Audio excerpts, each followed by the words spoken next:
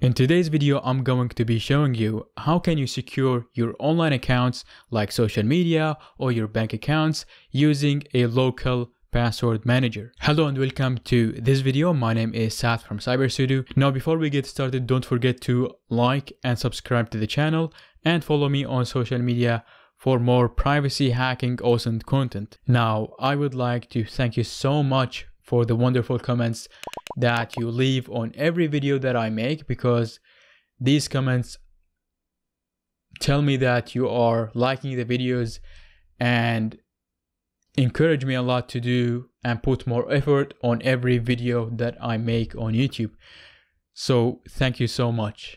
Now, for the people who are new to this channel, I have a link in the description to get 3 things for free. The first one is an OSINT list that I have made that contains my favorite OSINT websites. And the second thing is a mini course on how you can unlock vulnerable cars. And the third thing is a mini course on how you can find a Wi-Fi password using OS X. All of this is gonna be in the link in the description. And let's start our video. Now, there are 2 types of password managers. The first one is a cloud password manager, and the second one is a local password manager that you can install it on your Windows machine, Linux machine, OS X, or your phone, for example. Now, in my opinion, using a local password manager is much more private and secure than using a cloud service that stores my password, because who knows, maybe this company got hacked and then the password got leaked. And even if they were encrypted passwords, the hackers have the ability to download them and then use programs or tools like Hashcat to crack these passwords. So that's why I think that using a local password manager from an open source company is much more better than using a cloud password manager. And of course, this is only a preference. So in this video, I'm going to be showing you how can you properly create your password database that includes all of your password, and then how you can secure it. So even if the hacker were able to obtain the file, the database file, and the key, the password of this file, he won't be able to log in or unlock this database and see all of your passwords.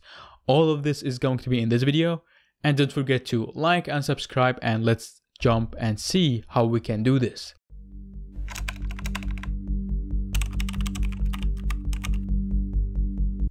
Alright, so the password manager that we are going to be using is called KeePass XC. Now, you want to make sure that you download and install this version and not another one, because there is an older version is also called KeePass, which is this one.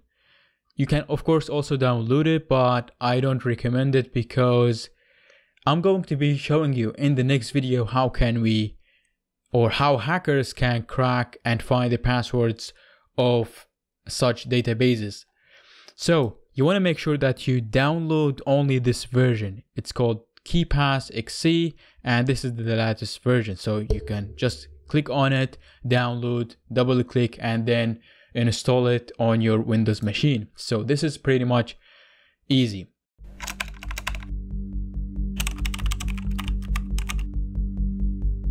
The second thing is, after you download and install KeePass XC, is that you want to create a database.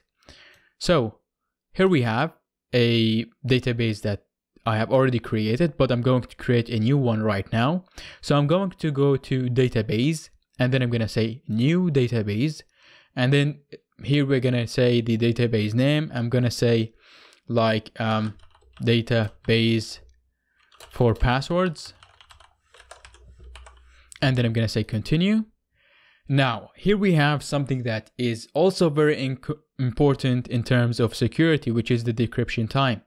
This means how long you have to wait after you enter the password. Now think about this, because if the attacker were able to obtain this file, what he will do is that he's going to extract the hash from this file, and then he will try to brute force the file until he finds the password. And trust me, like if this file that contains all of your passwords is unlocked, then the hacker would be able to log into any accounts you have, like banks, social media, etc. That depends on what you have in the database. So like 1 second is of course good and it's okay, but you can increase it to 5 seconds. This is going to be the most secure option. The second important thing is you want to make sure that you have this format is the KDBX and then 4, because number 3 is crackable. So a hacker would be able to extract the hash from this file, but not from the KDBX4 yet. Now, of course, in the future, like there might be a method to crack KDBX in the future, but for now we don't have one, so we're gonna choose this option. So I'm gonna say continue, and now I'm gonna choose a password. Now, of course, you wanna make sure that you choose a very complex password that contains all characters, small letters, symbols, number, etc. So you can generate a password from here. That depends on the complexity that you would like to have. So we can use this password, for example. But in our example, we are gonna say just test1234, because we will try to crack it in the next video. We're gonna see how hackers could crack such files and unlock them. So I'm gonna say test1234, test1234, and then I'm gonna say done. And now it's asking us where would we like to save this database, and I'm gonna call it database, and I'm gonna save it on my desktop. So here is it, and now it's ready. So now let's take a look around this database. Of course, you can add an entry, like you can say, for example, Amazon, and then you can add your email address, and then the password that you have used it, and then the URL of the website. And then once you visit amazon.com, for example, then the website or the tool will prompt and ask if you would like to autofill the passwords, and then you can say yes, and then you can log in automatically. So the second thing is, here we can add or edit an entry, here we can delete an entry, and here we can copy the username of an entry. So let's create an entry right here, and then I'm gonna say, for example, cybersudo.org,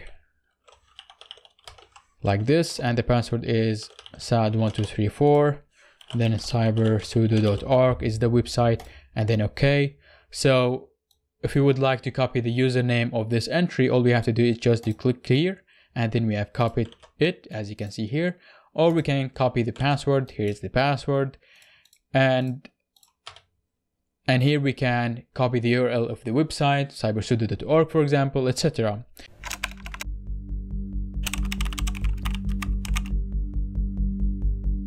Now, one of the most important things that you would want to look at is the password generator.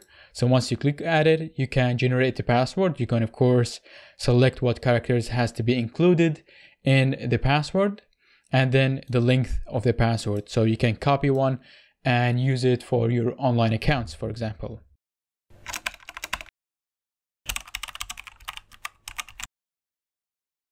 So the second thing we are going to do is we are going to go to settings right here, and then I have a note slot right here that I like to use, which are minimize window at application startup, which means that whenever your Windows operating system starts, it will start in the background and it will not immediately prompt you to enter the password.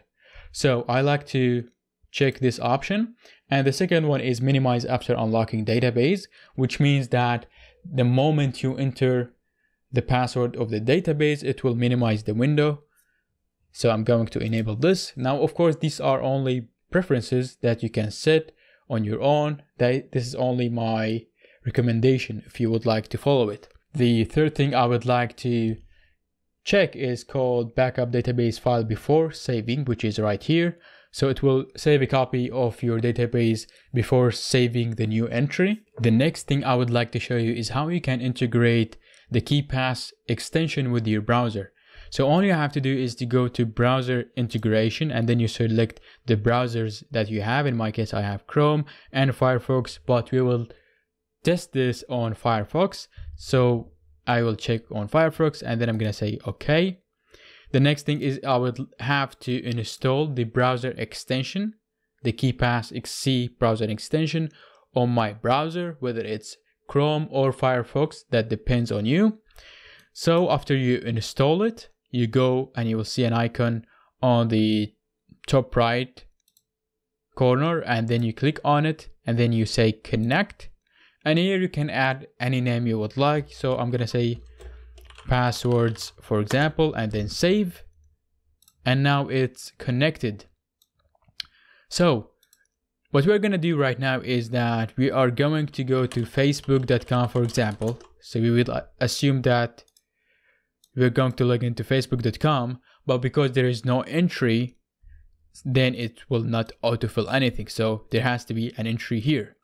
But what I would like to do, for example, I'm gonna say sad@cybersudo.org, and then the password is gonna be sad1234.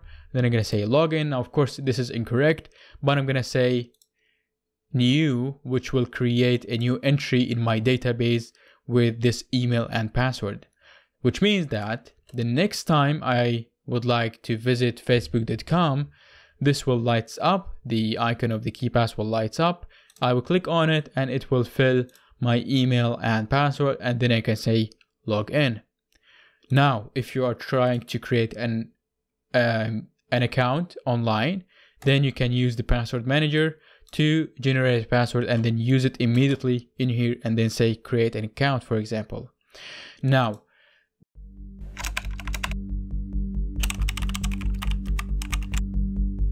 the very important thing that you should not forget is how can you secure this database? Because if this file got leaked or your computer got hacked and the hacker has copied this file to his machine, the next thing he's gonna do is going to be extract the hash and then try and brute force this hash, and we will see this in the next video. Now, to protect yourself from this, you have to use a two-factor authentication, and with these databases, the two-factor authentication is gonna be like a YubiKey or an only key. So I'm gonna show you what I mean. So when I'm talking about hardware security keys, I'm talking about like YubiKey key or an only key. So they are similar, but with only key, you can use multiple keys, and here you can only use one key, and we will talk about this right now. Now, the cool thing about a YubiKey is that it also supports NFC, which means that if you have a smartphone that supports NFC and you have a password manager and you copy the database that you have created on your phone and installed a KeePass application or an app, then you can use this YubiKey using NFC to unlock your database on your phone. And without this key, you won't be able to unlock the database. Now, keep in mind that you need to provide a password and the device has to be plugged into your device.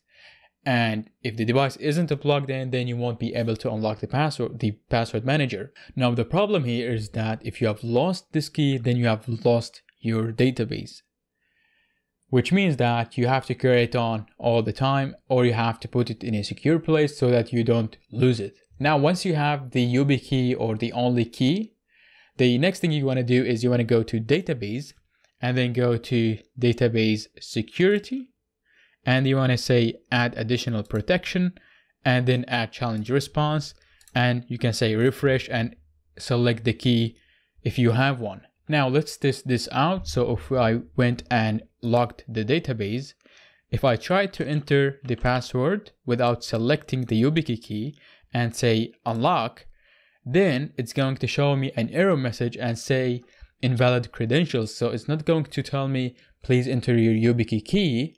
It's going to tell me invalid credential, which I think is much more secure than showing you have to enter your YubiKey key, because if the attacker were able to obtain this file and he brute forced the password, he got the password, then he would know that you have a YubiKey key, and the next step is to get the YubiKey key. But if it showed you that the credentials are invalid, then they don't know, or they may just doubt themselves or the tool that you have used it to find the password. So once we select the YubiKey that we have and say unlock, then the database will be unlocked. So I hope you enjoyed watching this video. Don't forget to like and subscribe to the channel, And thank you so much for all of your comments, and thank you so much for still watching this video until the end. I will see you in the next video, where we will see how we are going to find the key of the database that we have obtained.